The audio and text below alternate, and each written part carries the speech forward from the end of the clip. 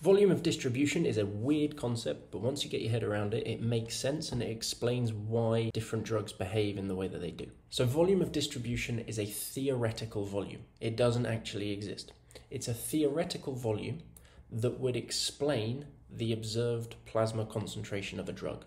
I'll explain. If I have a container full of water and I say to you, I'm going to put a gram of salt into it, and then I'm going to let you test the concentration of that salt. You could work out the volume of the water based on the concentration. So if I put in a gram of salt and you test the concentration and it is 1 gram per litre of concentration, you can work out there must be a litre of water in there. The volume of distribution is a litre of water because that salt has equally distributed into a litre of water. That 1 litre of water is the volume required to explain the concentration we have observed. That's a really simple example and it makes total sense. It's different when we start adding fat into the equation. Now let's say I've got a vial of water and attached at the bottom is a little compartment full of oil. Doesn't matter what the volume is, but they're continuous with each other, they connect. If I take a very fat soluble drug and I drop it into the water, it's going to mix around and distribute in the water, but a lot of it's going to go and dissolve into the oil because it's what we call lipophilic or hydrophobic. It prefers to be in oil. Let's say I have 500 milliliters of water, it doesn't matter too much, and then I've got a little bit of oil. If I put a gram of this drug in, but the vast majority of it goes and sits in the oil, then the concentration in the water will be very low because there's not much drug left in the water. If I say to you, I've put a gram in, you test the concentration and tell me what the volume is. If you test the concentration and you get 0.2 grams per litre, your maths tells you, well, the volume should be 5 litres then, if it's giving me a concentration of 0.2 grams per litre. But actually what's happened is you've put a gram into 500 millilitres, but so much of it has disappeared out, the observed concentration is lower.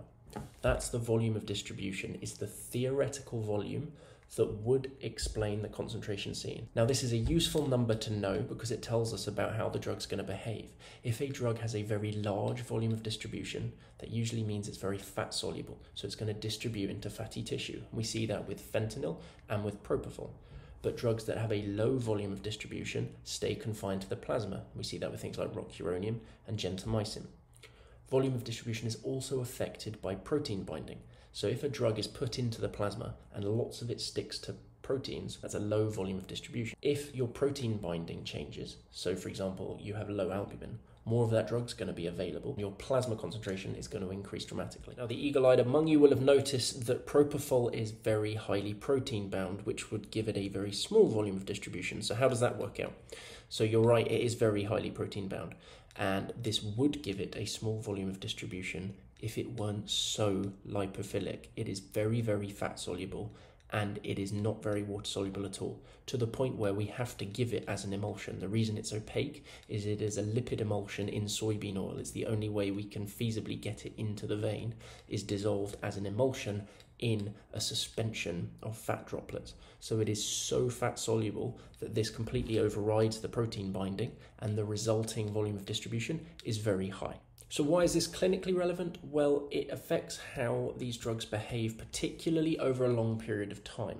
So if you give a bolus dose of propofol, then you're going to get a peak in your plasma concentration, and then it's going to redistribute into the tissues, and then it's going to have its large volume of distribution. And that's okay. The bit we're interested in is that initial plasma concentration to get someone to go to sleep.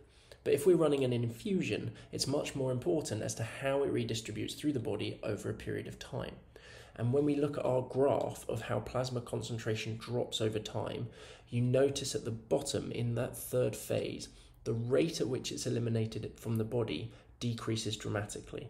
The gradient gets much less steep.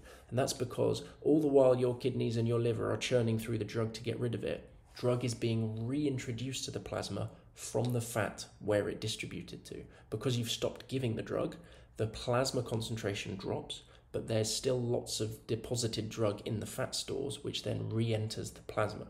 So this is relevant because when the propofol's wearing off, when you've stopped giving it, if you've been giving it for a long time, you're going to have a lot more of it built up into the system.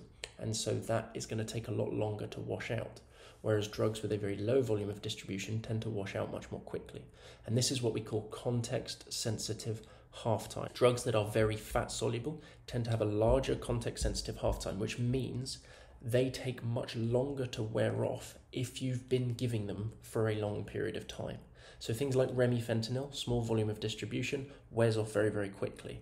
But propofol and fentanyl take a very long time to wear off because they dissolve into the fat and they take a long time to leach back out, and you end up giving yourself this auto transfusion from the fat stores back into the plasma until those fat deposits of propofol or fentanyl have been used up.